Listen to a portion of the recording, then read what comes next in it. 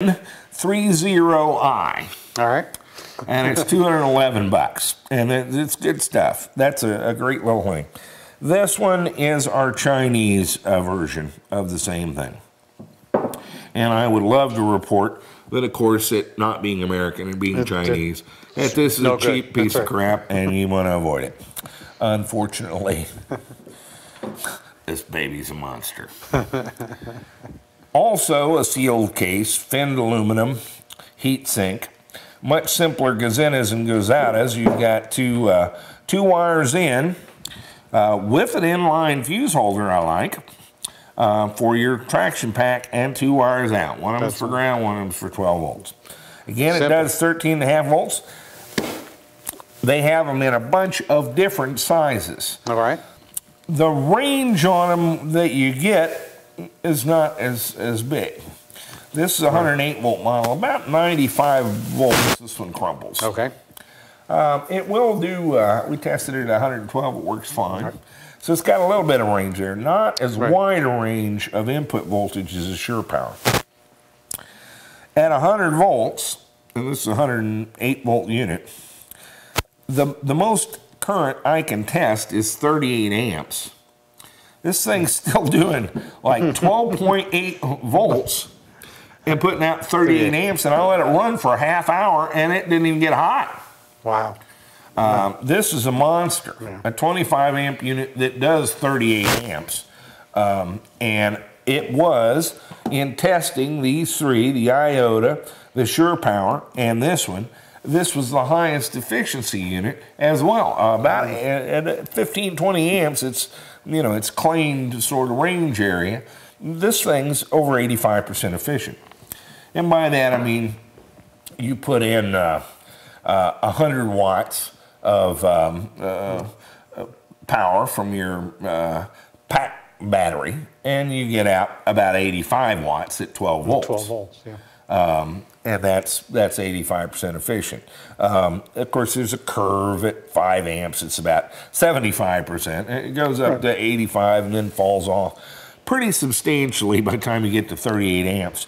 But I ran this for a half hour with a 38 amp output, which was the most I could do with my constant current load. Right. And it took a little abuse, too, I think, before we tested it. Yeah, I hooked it up backwards once. It's apparently pretty well connected. That's right. Corrected. That's right.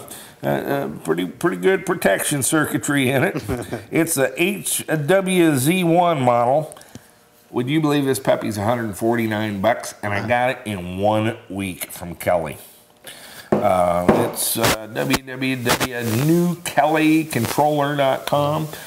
We use controller. I didn't even know this existed.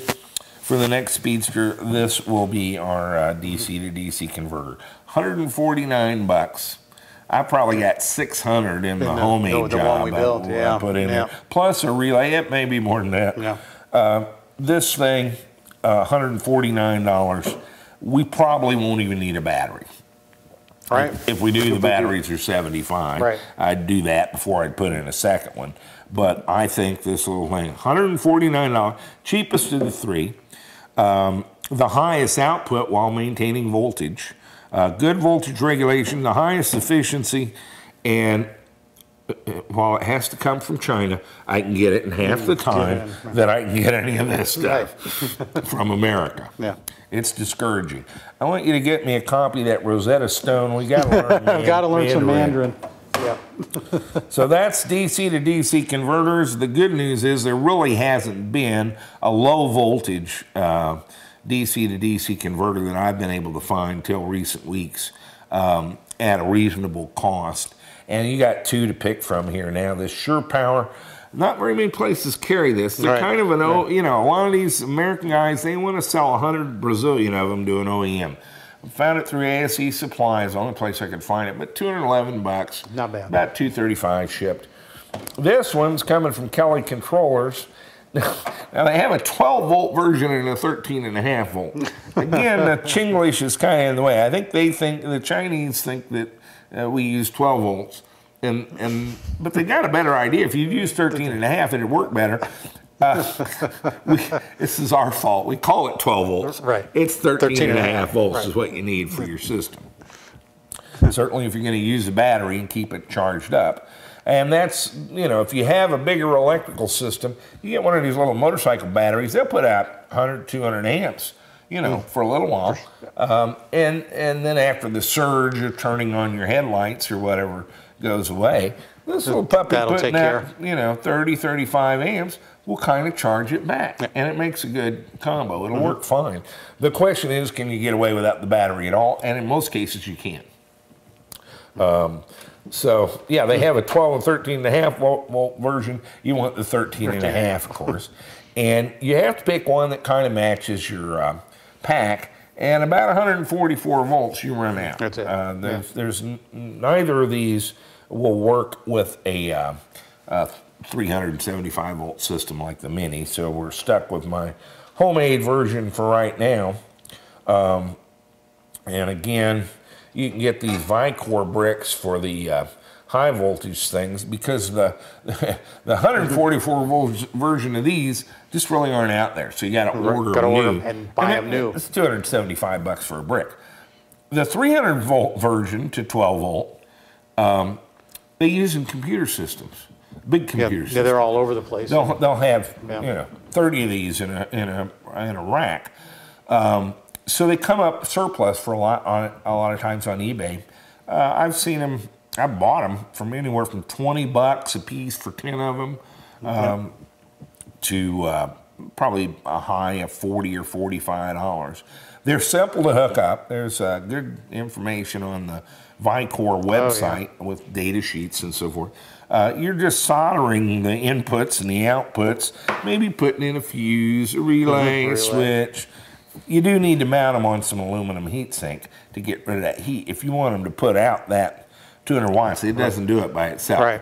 You have to have it clamped down, thermal grease, and get some heat sink under it. And then it'll do this, well, these I used in here put out 350 watts. I think I've got 4 of them in there. And I put this on the bench, not a constant current, well, actually constant current load, no measurement on it. I measured the voltage, it kept the voltage up and did 120 amps out into just my big dummy load for over an hour. Yeah, that one's going to... But it's fan cooled, the heat sink, all that. And so you kind of build those yourself. But that's as best I can do on the high end, high voltage end. But on the low voltage end, anything under 150 volts. Some good stuff out there now. Yeah, these two are, you know, there's really not much out there. We've had to dig this out. Right. Now you get it. Now there is, Here's the knowledge. Yep. The Kelly is actually, and I've seen a lot of people suspect these and talk, oh, you know, that's no good. It's a bunch of Chinese. This is actually way over spec, a lot better voltage regulation. Hugely better current output. I'm not sure you couldn't get 50 amps out of this. It never did quit on. Never did really stop, yeah. The Sure Power is a quality unit, very durable, good regulated output, maybe a little bit better than the Kelly, but not quite as efficient. And when they say 30 amps, they mean 30. I got it to do 35 for a little. But not long. Yeah. When I went to 38, this thing cracked. And then when it was hot, and I'd go back try to get it to do 35, it wouldn't. Couldn't fire it up again. No. Yeah. So that's DC to DC converters. What else are we going to talk about today? Well, we could talk about our new motor and controller that we're looking at for our project we were talking about, the Speedster 2. Let's get it out here and show them what we got. This is kind of cool.